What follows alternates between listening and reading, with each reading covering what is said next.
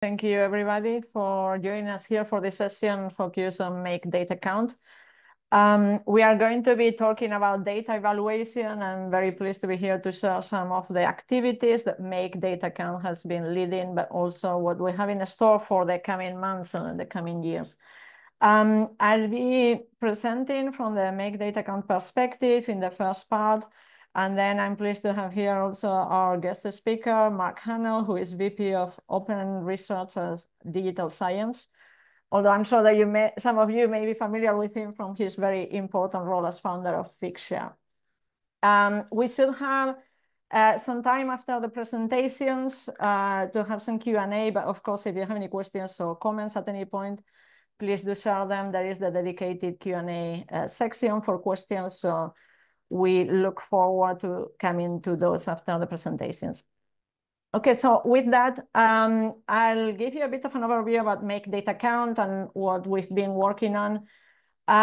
Many of you are probably familiar with the initiative, but just in case, very briefly, we are a community initiative that seeks to catalyze the development of responsible data metrics. Essentially, what we want to do is put in place the building blocks that will enable the community more broadly to evaluate the reach and impact of open data and to recognize that reach and impact and do so responsibly. We work in a number of areas, developing infrastructure. This is where DataCite is a key player in the Make Data Count initiative and has been so for a number of years. So we work on developing tools that hopefully help us collect, store, and share measures of data usage, hopefully in as large a scale and as easily as we can. But importantly, we have a community focus. We engage and convene community members to have discussions as to what are the standards, the practices, the guidance, resources that we may need to bring the community along in adopting responsible practices to, again, develop this common knowledge of how data is being used for the benefit of research and society. We fit really into this common need and common questions among the community members about how data is being used. We all want to understand what's happening. We are putting a lot of effort on sharing data and doing so responsibly according to FAIR principles, interconnecting that in the ecosystem. So we want to understand what was the return on investment and what's happening with those data sets. What are they feeding into in terms of research and policy activities? And this is really about responding to needs. We have this need of understanding how data translate into those benefits. To get us to the point of getting a collective understanding and start addressing these questions that we have, we need meaningful data metrics. So we start building this picture on the usage of data. I've mentioned data metrics several times, and I thought I would spend a few moments describing what we mean by this. When we talk about data metrics, we mean meaningful and contextualized measures of how data is accessed or utilized. And we see three key pieces that fit into this meaningful data metrics environment. The first is that we are collecting quantitative information as to how data sets are being used. This may come in the form of data citations, the counts of views and downloads, other ways of interactions with data sets that are developing, etc. We will need to find the ways to collect some quantitative measures around us. Quantitative measures, however, are not the only piece of the puzzle that fits into this. There may also be qualitative information that we can collect or generate about the impact, the reach of those data sets. There are a number of institutions, for example, that they are now looking as part of their evaluation processes to have some narrative summaries, annotated summaries as to how different research outputs, including data sets, are advancing research projects, what's the impact that they provide, etc. So that's also useful information. And importantly, we also need the third element of context. Essentially, in order for quantitative and qualitative measures to be meaningful and fit into data metrics, they need to be contextualized so that they can be used even if they have been collected by different groups, different platforms, and so that the users who are going to be utilizing that information on usage know that they can trust how this counts or this information has been generated and that it is comparable across, again, the source of the information. So essentially, we see data metrics as sitting on top of these three key pieces, and we need to work on all of them to make those data metrics meaningful and responsible. We have been doing quite a bit of work over the years as part of the Make Data Count initiative, supporting, again, the different pieces that will fit into this, tools to collect quantitative information, what are the practices that fit into that, and qualitative information as well as standards. But we feel that really the time is now to start putting some focus into this element of data evaluation. We have seen great progress in data sharing and best practices towards that. But we believe that the priority should move now as part of responsible data stewardship to also start looking at what happens. How do we evaluate data? What are the tools and the frameworks that we can put in place to make sure that that happens? And that it brings also the incentives and the reward for the data producer that we want to bring along. So I invite you to read this paper that we published, actually fitting into conversations that we had with the community last year, where we made that call to action to really start routinely evaluating data as part of research and policy development activities. And one of the things that, of the ways in which we convene these conversations with the community was the Make Data Count Summit. This is an event that we started last year. We had an event in Washington, D.C., which provided a lot of energy and number of conversations where there have been progress, where there was complexity and nuances that we needed to tackle together. And I think to me, one of the things that it surfaced was that we needed to have more of these conversations in dedicated forums, focused specifically on data metrics, on data evaluation. We know that there are many communities and events that look at open data more broadly. But we felt that sometimes this conversation about how do we evaluate data can be diluted if we put it in the bigger sea of conversations about open data. So we felt that this was a valuable convening to have, and that we also wanted to bring those conversations to different groups and communities that perhaps couldn't attend the summit last year. So we actually, just earlier this month, we hosted a second summit in London, bringing together representatives from research institutions, funders, government, researchers themselves, publishers, infrastructure providers, etc., all to convene again to have these narrowly focused conversations specifically on how can we advance responsible evaluation of open data. We asked, it was an event that we ran over 2 days, and we asked attendees essentially to keep this couple of questions that I posted there for you as well in mind as part of the different panel discussions, breakout discussions that we had. Essentially, what are the practices, policies, and tools that we need to really support responsible data metrics? And how can we actually embed this evaluation and reward for the impact of data as part of our common practices? Independent of what is our expertise or the perspective and professional setting that we are in, how can we really advance those practices in our own organizations and communities?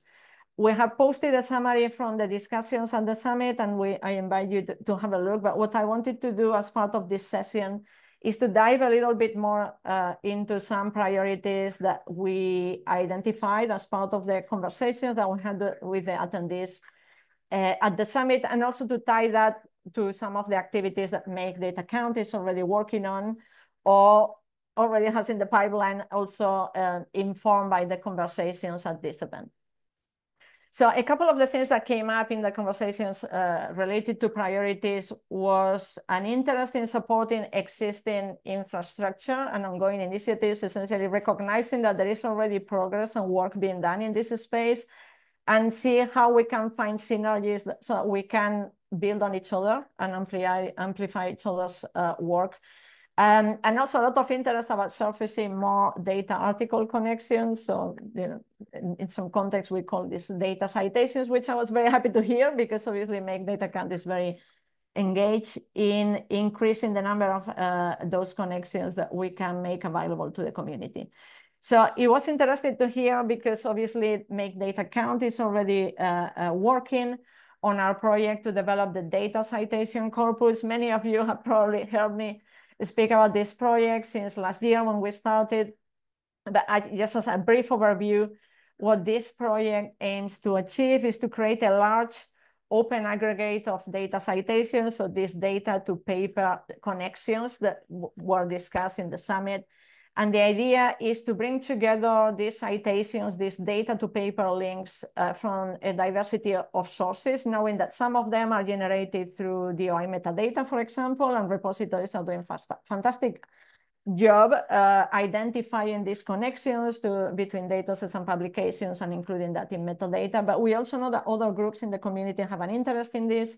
They may be doing manual curation and their own exploration of articles to find this, but we also now have tools that perhaps were not as developed a few years ago through machine learning, for example, to try to identify these connections. And in fact, the current file of the data citation corpus includes 5 million data citations that originate from DOI metadata, but also these data to paper links identified through machine learning. This was thanks to a collaboration with Chan Zuckerberg Initiative, who developed an algorithm to mine the full text of articles and identify mentions to data sets based on their DOI or their accession number. So the corpus is bringing together for the first time citations to data sets with DOIs and accession numbers. We released the first data file for the corpus earlier this year, and actually we released a new version just a few weeks ago that incorporates some additional citations, but importantly, quite a bit of cleanup and improvements and enhancements that we did on the record. So I invite you to explore the file and provide feedback on that. And again, this is one of the projects that fit into a broader ecosystem of different groups that are already looking at these data article mentions, and we have plans, obviously, and we're already in conversations with many others in this space so that we can hopefully collaborate and enhance the coverage of the data citation corpus. But something else I wanted to mention briefly is that before the summit, we also hosted a hackathon that was actually focused on the data file. For the data citation corpus, we had 5 teams across 2 locations in London and Oakland in California, exploring different aspects of the data file for the corpus. Some of them decided to look at aspects related to perhaps curation and how to do some cleanup or investigation of specific metadata fields for the data citation records. A couple of others work on visualizations of the content of the corpus. So one of them, and so in here, I have no credit for this beautiful graph. I invite you to go to the GitHub repository where the teams documented their work, and you have links to not only this, but some other visualizations that they did exploring, again, the distribution of citations according to subject area, journal, publisher, and others. But I know that Mark is also going to be presenting on a very nice exploration of aspects of the corpus. So I'll let him go in more detail about that. Coming back to the priorities that were surfaced in the discussions that we had on the summit, something else that came up was the fact that there are a number of areas that we need to work on with different stakeholders and community members to really explore the nuances that we need to tackle and develop guidance or tools or resources that can help, in particular, institutions and researchers drive forward and adopt data metrics. And this was something that was quite interesting to us because we had already identified institutions as a key player in supporting implementation of data metrics. Obviously, institutions work very closely with their researchers, providing support and training, but they also have their own evaluation processes. So they intersect at different stages, and they also have a lot of leverage through the, again, in recognizing open data through the hiring, tenure, and promotion processes. And in fact, this is one of the areas that we discussed on the summit that we did last year. And with a number of summit attendees, we work on developing what we thought would be an initial potential guide on things that institutions could think about if they wanted to incorporate open data. And in this case, we also included software contributions as part of the hiring, tenure, and promotion processes. So we published 10 simple rules paper, recognizing that these are not simple things and that they are not necessarily rules, but at least as a food for thought for any institutional representatives thinking about that. It was a topic that came back several times during the summit, and we think that this is an area that will require some community effort, and we will be seeking, again, to catalyze hopefully a working group to explore some of the topics that we have in the 10 simple rules paper a bit more, but also develop more tailored and guidance and resources for specifically for institutions that want to implement data metrics. And the third bucket of priorities that came up through the discussions at the summit, all in relation to advancing data metrics, was the potential value of having a catalog of resources around policies, guidance, again, for implementation, perhaps events in this space where this conversation happening, for those who may be new to this conversation, and maybe also for those who have been involved but want to keep up to date with the latest developments. And something else that also came up was the value of encouraging and fostering global collaborations. So we can include the diversity of groups in these conversations, again, regarding the sector where they may be working on, but also the regions where they may be based. We had a very diverse group of attendees at the summit this year in London, and I think that was one of the key rich elements of the discussion, having this perspective from where these different communities are in their conversations around policies and infrastructure for data metrics. So in relation to this, I'm happy to say that actually we're already working behind the scenes on making some improvements to the Make Data Count website. And this is my opportunity to share with you that we just unveiled our new design yesterday. So I encourage you to have a look, please. I hope you will like it. And if you find anything that is missing or you would like to see added, please let us know. But in particular, I'm quite excited to share that one of the specific sections that we wanted to include in this updated website was a dedicated resources section.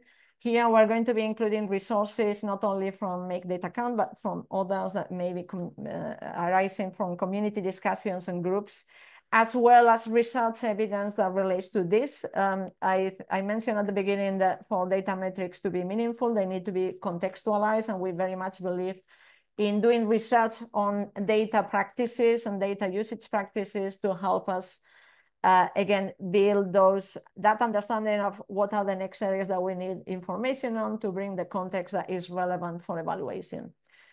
So again, I invite you to also visit that section of the website. And related to collaboration, Make Data Count has also always seen itself as a hub of collaboration.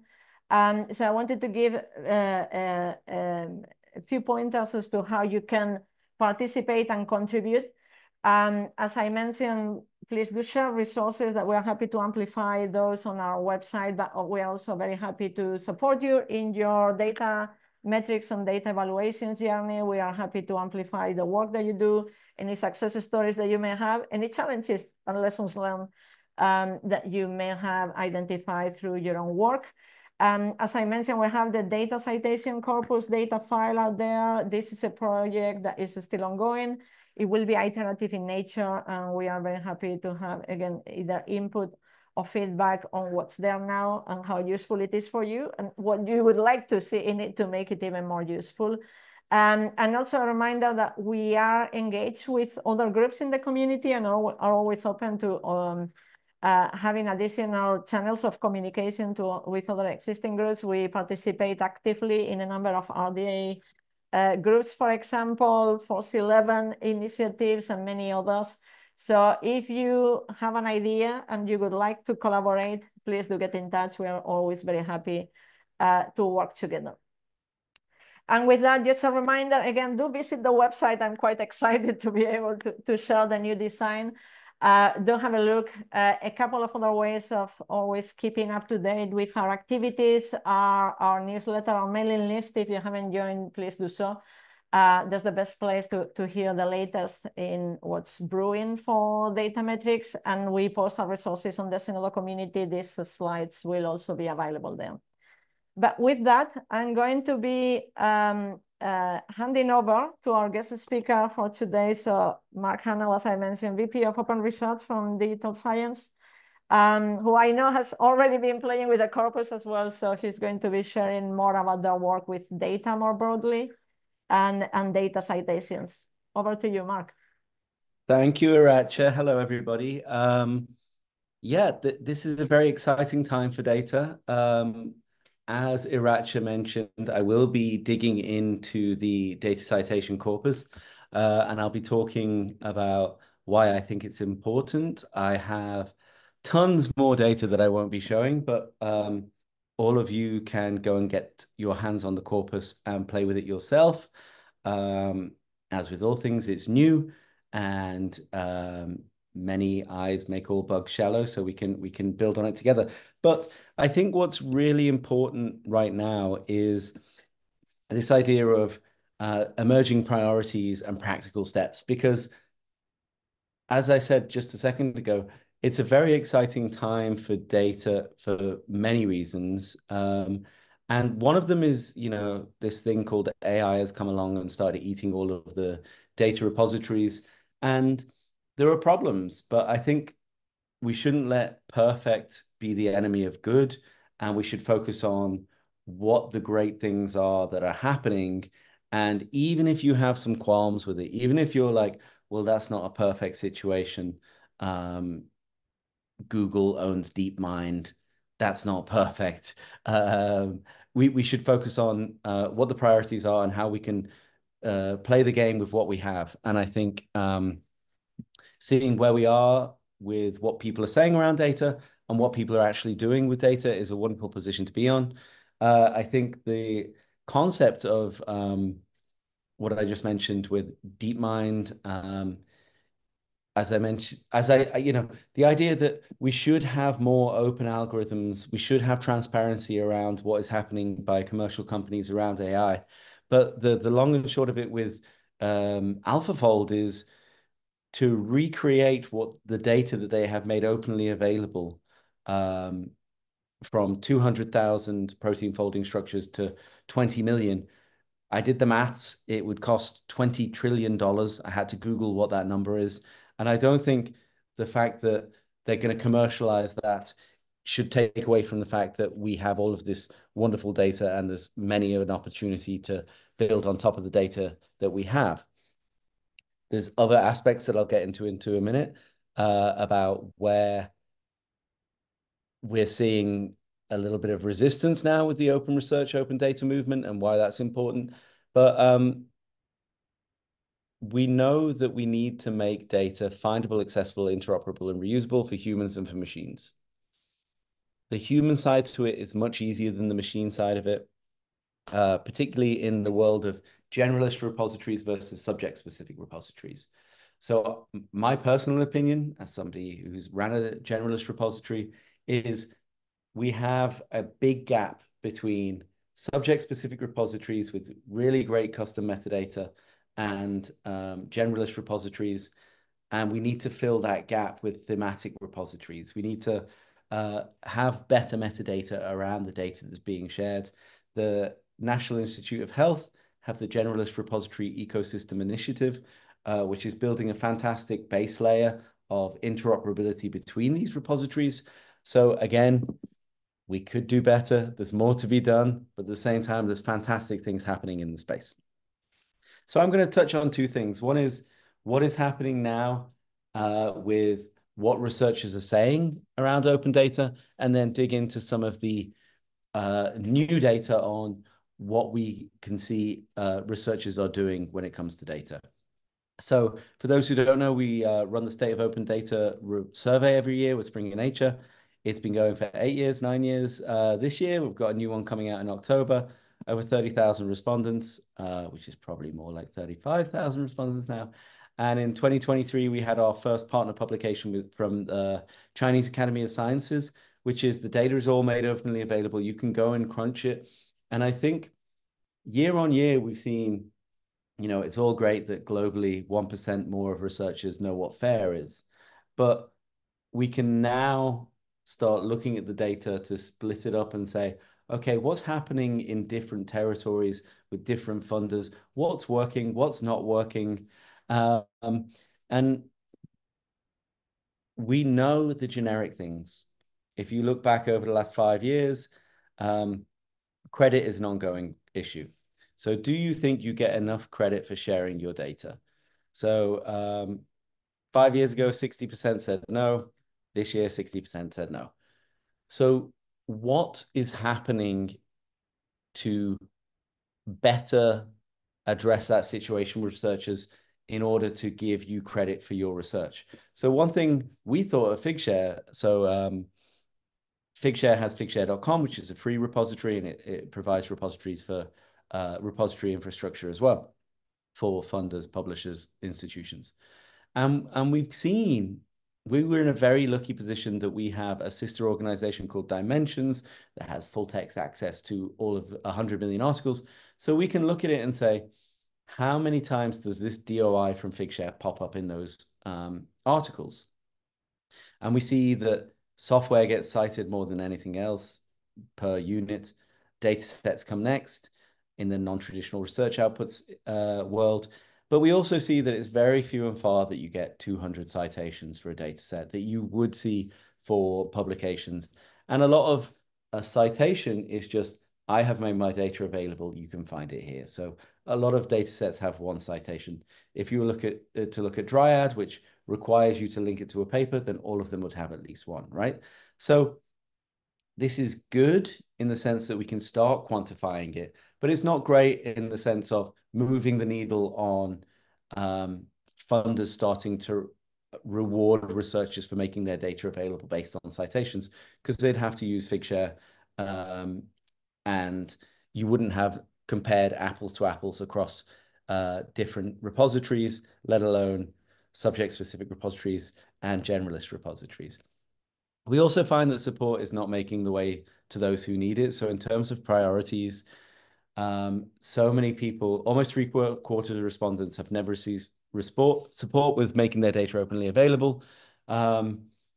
So where do they turn to? Who do they turn to? We see the library is important. We see people turning to publishers because that's the point at which they have to make their paper available. It's often the first time they've thought about their data. If PLOS say you have to make your data available, they're like, oh, I better go and find my data. If Nature say you have to make your data available, they're going to find their data and make sure that that data is available. So what areas, of any, do you feel that you need help with in regard to making your research data openly available? We're seeing things that you'd expect, finding the time. There's more and more things I need to do as a researcher to add another burden of making my data openly available, which does take time. That's becoming more of a concern. The thing around licensing, though, again, this through the 8 years, researchers don't know what license to make their data available under. We keep it super simple with Figshare. You only have CC BY or CC 0, but this is a concern, and this is, in terms of priorities, we need to start addressing this and think about how do we make sure that all researchers everywhere are getting this training. And when we look at this from a global perspective, we know that one size does not fit all. When I said that the data is openly available, anyone can go and look at it. This was some work I did earlier in the year with 3 undergrads from King's College London. So, undergrads can run with this data and find some really interesting stuff, which I'm sure you could if you wanted to see it too. So thinking about the country in which you are currently working, how supportive are you of the idea of a national mandate for making research data openly available? And this is interesting because we've always looked at the state of open data year on year and seeing what's the global trend. The global trend doesn't account for what's happening at the national level, at the institutional level, depending on the subject, on what journals you're publishing in. So there's many ways in which you can slice this, and I think it's really important to do so. And it's very important on both sides, what people say they're doing and what people are actually doing. So in what people are saying they believe in, we see Ethiopia, India, Germany, very strong support when compared to, say, Japan, China, Italy. And if you look at just focusing in on the opposite ends of that spectrum in Ethiopia and Japan, and somewhere in the middle with the United States, how supportive would you be of a national mandate for making research data openly available? It's interesting in that the differences between the countries still exist, but in the last couple of years, we've started to see a downtrend. And I think this is to do with the fact that a lot of researchers are, in theory, in favor of opening all the things and building on top of what's gone beforehand. But again, the funder mandates are coming in, and the rubber is hitting the road here on terms of we need to actively find time to do this. I'm less keen to be as open as I was before because it's real life work for me when I don't have the time to do it.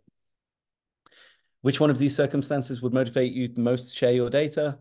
It's interesting in that you see in Japan, again, using the same three countries, citation of my research papers is very important, 34%, and the United States was only 10%, whereas in the United States, the funder requirement, 7.84% versus 0.66%. It's interesting, but citation is still number one in all of these countries. If you look at this side by side, it's hard to see. These slides have been shared on Zenodo, so you can go and get them.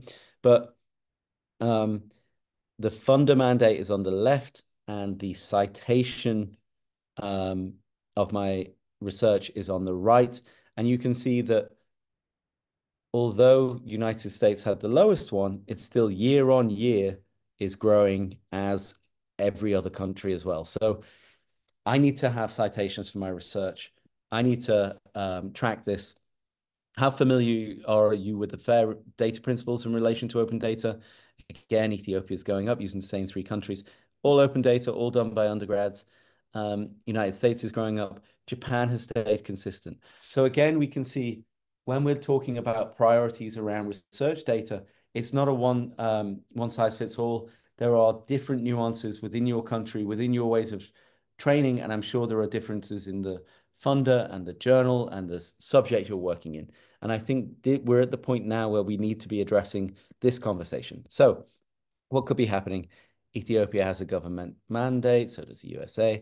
Japan and Asia in general seem a lot more concerned with IP. If you read the Chinese Academy of Sciences paper on research data, there's a big focus on IP. Why is this? We can dig into it. And different countries are educating researchers at different levels. How can we join up and be consistent?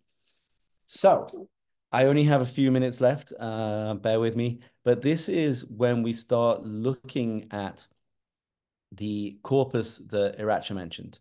So if we look at the percentage of papers from a particular country that have a link to a data set in the DataCite Chancellor corpus by country, good news is it's all up and to the right. There is more data being linked from papers than there has been at the turn of the millennium. What you'll do see, you remember India, they said they were very keen on making data openly available, but they're not necessarily doing so when compared to other countries. Again, Botswana, Ethiopia are doing very well. And so we're seeing that there's differences at the country level. We also, as I mentioned, have this data in dimensions. What's interesting here is the corpus that Iracha was talking about has all of the DataCite DOIs, but it also has accession numbers. And this is a tease between DOIs from DataCite. There's a lot of generalist repositories, accession numbers tend to be subject-specific repositories. So you can start looking as well and seeing the differences there. The thing we see, this is a much shortened time scale, so it's all up and to the right as well here. But the percentage of papers citing a data set in the dimensions corpus, which is basically DataCite DOIs, you see a slight difference in the ordering here. It's all up and to the right, but you see a difference. And if we look at, I've pulled up Germany or Japan. In Germany, you see the dotted line is the average across all of these countries in how well they're doing with making the linking to a data set from a paper. And at the top, you have the CZI DataCite corpus. At the bottom, you have dimensions. So this is, what I will say here is this is, it's not, neither data set is perfect. It's a new corpus for us to look at. There's lots of work to be done in cleaning up the data. But the fact that the trends are similar suggests that we can rely on the fact that the linking from papers to data sets is going up. If you look at the top here in the top two graphs, it's saying generalist repositories and subject-specific repositories. And you see that Germany is just above, whereas in just the DOIs from the DataCite generalist repositories, you see Germany is doing much better compared to the average. So you can say that we can infer here, again, it's a leap, that Germany is doing well in encouraging people to put data in subject-specific repositories, but they're really doing well as well at saying, if you have data, make it openly available in a generalist repository if you have it. Whereas Japan is under on the average against the subject-specific and generalist repositories, and way down on just the generalist repositories. So it could be something in the way that the messages are going out. As I say, we have a lot more data on a lot more countries, and I can show you more explicit ones than this, where they're doing very well on accession numbers and less well on generalist repositories. So every country is looking at it from a different point of view. And we can slice this in many different ways. We can look at funders, we can look at FOR codes, we can look at institutions. Again, if you want that data, I have it, I can share it with you. I can give you one of these graphs, but you can start to see as well what's working. In 2005, the Wellcome Trust updated their open access policy. It doesn't explicitly mention open data. It doesn't mandate open data, but you can see between 2005 and 2010, something went very right.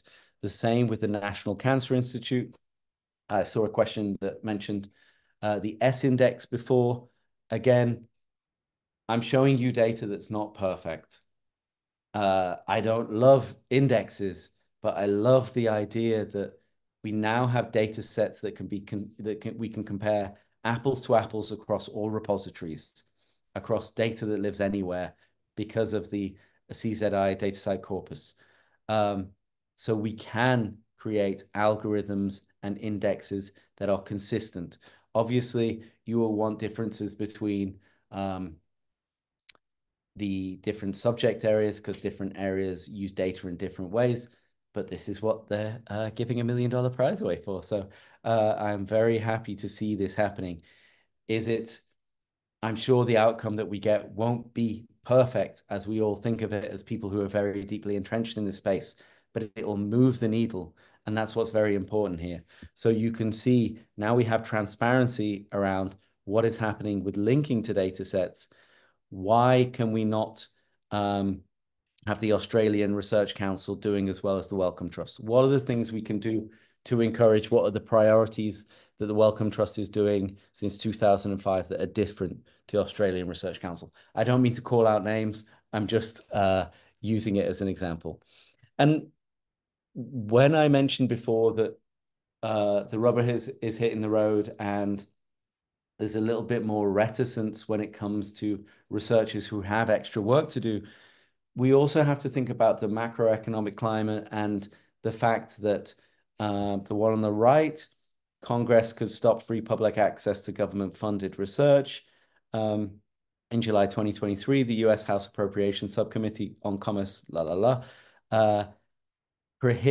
they had a bill put forward that would prohibit federal resources from implementing the Nelson Memo, which was all around open research and open data. And it got quashed, fantastic. But now there's another one coming up. This is from August 2024, the open access mandate. And so to bring us back to the beginning, don't let perfect be the enemy of good. We can get caught up in the idea that not everything is going perfectly. If these things happen, we will need to evolve the way in which we work. We should focus on what data needs to be shared, and not all data needs to be shared. So let's focus on the good data that we have. And training is inconsistent. Policies alone have less impact. We've seen differences in different countries, as I mentioned. Not every policy from the government of different countries is working in the same way. But what I will say, to finish off on something massively positive, is now we have the information. Now we have the transparency.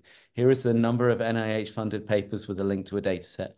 Not only is this data set fantastic and it's up and to the right, but in 2023, which is the next column, is when the NIH implemented their policy that all data needs to be made openly available if they're funding it at the point at which you publish your publication. This is fantastic, because then if we do see some pullback from, in this case, federally funded research in North America, we have the data to say, look at the impact that's had, look at why that hasn't been beneficial to this graph, and in the long haul, $20 trillion has been saved by DeepMind looking at PDB, the Protein Data Bank, that's openly available research data. America already knows this with the Human Genome Project. So now we have both the ways in which we can encourage researchers to make their data openly available, and the ways in which we can track and hold people accountable, which we haven't had the ability to do so before in an Apple's compared to Apple's way. So that's everything from me. Happy to share any more of this data with anybody else who wants to see it, and happy to answer questions now. Thank you so much, Mark. Fascinating to look at. Thank you for sharing that analysis. I found it super interesting. Yes, happy to, we have a bit of time for questions. So if you have any, please do add them to the Q&A. I did have some questions for you, but I'm not going to like step into my prerogative just yet. Because I saw there is a question in the Q&A about the data sharing index challenge that I think you just referenced as well, Mark. Interesting, and thank you for sharing this. It's a competition that we are watching, obviously. I think I'd be curious to see what comes out of this challenge. The important thing from my perspective is to make sure that whenever we collect information about how data is being shared and used, as I mentioned at the very beginning with my diagrams, is that what we are looking for is as much context and as much information as possible, and ways of contextualizing that. So I think that the important thing from my perspective is having metrics in plural, so different types of metrics that will be useful for different users, and to have them in comparable ways, as also Mark was referring to. Like, how can we pull the information together in a way that makes them comparable and usable by different users? So we are watching this, and I think that, again, the other thing I will highlight about this challenge is the fact that NIH obviously cares a lot about open data, and it's interesting that they are also paying attention to understanding how data is being used. Is something that they also have a focus on as part of the GREY initiative, where Fiction and DataCite are also participants. So something to watch. Okay, I saw a couple of questions coming up. So let's see, the question from Julie. Have you seen any evidence if the new focus on AI and opening research up to new models? Sorry, it's moving while I read, so not doing a very good reading job. Of scraping what's shown online is playing a factor into researchers' return to hesitancy to open data and data sharing. Oh, that's interesting. I don't have any evidence myself, although I know that anecdotally in different, at least conferences and events that I have participated in, this is something that has come up, which I always find very interesting because I'm a supporter of open licenses. So, I mean, this was one of the uses that was potentially possible. But as with many things, I think the important thing is having the right frameworks, and often developing the framework is reactive to a particular new use that comes up. But important that we keep talking about this. But I don't know, Mark, if you wanted to add to this, if this is something that has come up in your groups. Yeah, I think this comes down to the whole. I'm excited about where we are, and I think the S index is a great example of this, that we can't let short-term gains screw us over, right? We can't, my own personal opinion, it's if you set up things for solve for this, people will solve for this in ways that you don't anticipate. And we see this with gold open access, right? Solve for $2,000 an article. People will make sure that there's great articles that come out in that they are sound science, but they might have already been, they're invited publications and they don't necessarily need to be published in a different way again. And so we've gone from 2 million articles a year in the year 2010 to 7 million articles a year last year. But at the same time, we've gone in 2017, we went past 50% of all articles are open access at the point of publication. So it's kind of like we have solved that problem of gold open access, but we've unleashed many more problems. And this is with the, I think, thankfully, it's the NCI who's doing this, that with the S index, we can think about this in a conversation of, can we solve for X, which is allow people to make their data more openly available in order to, get more bang for your buck as a funder. It's insane that if you've paid for the research, the data sets don't get made openly available right now, but because of the societal stuff that we have in academia, we need to encourage people to do this. And so if you can solve for X, where you say, be transparent about what the algorithm is, be transparent about how we're ranking people, so people don't just reverse engineer these weird, citation rings again for data sets. That's great. And I think the same thing is true of where we are with AI. The problem with AI is it's going. The problem and the great thing about it is it's moving so fast. It's moving at an exponential scale. So if I was one of the people who had made a crystallography experiment that was one of 200,000 experiments that went into Protein Data Bank that ultimately caused this paradigm shift when AI came along and ate up all the data and solved that space that I think they're going to win the Nobel Prize for, and they should win the Nobel Prize for. If I was one of those 200,000 research groups, I'd be like, do I get a shout out in that Nobel Prize? Is there some way of referencing that I did some of the core basic research? And I think that the models will come up with a way to improve the provenance of the research data, and there will be this flow through of impact. But I don't think we're at a point now where it's putting people off, because I don't think people are aware to that level yet.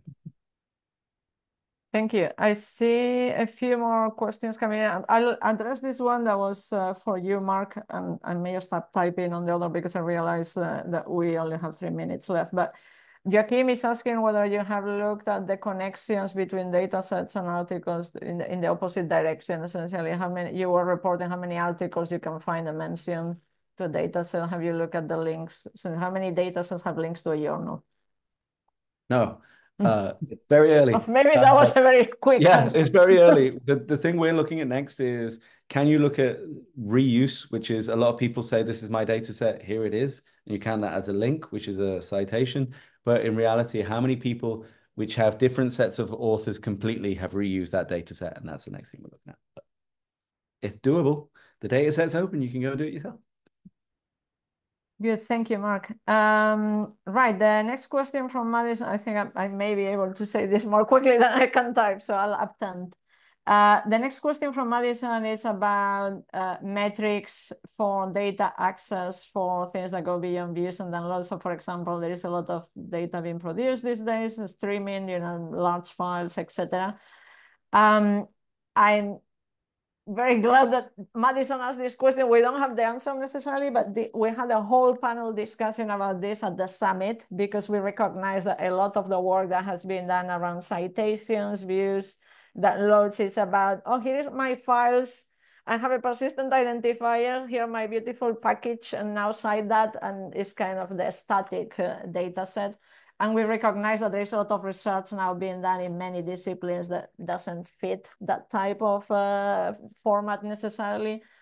So we started exploring this at the summit, but I would say that my answer to this is that we do need to start having more of the community conversations as to what are the touch points where we may be able to collect information, again, in consistent ways as to who is accessing these files in the cloud, to which level of granularity, because this will be very large files, for example. So certainly something that we should, I guess, roll our sleeves up and keep working on, because it's new measures of usage that we will need to come back to. Yes, so we only have 1 minute left. There is one question I'm going to try to answer very quickly from Sean-Jung about the fact that there is sensitive data that is in control access repositories. What about that? I would say you can have sensitive data that has open metadata, and through the metadata, we can collect information as to what is the use and, for example, citations, etc., to those data sets. So, for example, as part of the GRAY Generalist Repository Initiative, one of the participants is Bibli, that actually has managed access for clinical trials data, and they're actively working on sharing the accounts for views, downloads, etc. So I guess the important thing is keep working on persistent identifiers and open metadata, and with that, we can at least collect that view of the usage. Good, so thank you so much for the questions. We are right on time, but I wanted to thank again, Mark, thank you for being here, for sharing all of the great analysis and the information that you're collecting. And I would like to echo your key point of not letting perfect be the enemy of the good. I believe in that very much. We've made great progress, much more to get done, but I'm sure we will continue to improve. So thank you for being here with us tonight. Thank you to all the attendees for listening and for your questions. And yeah, I'm sure that we will have a chance to discuss more metrics in a future opportunity. So have a good rest of the day. Take care.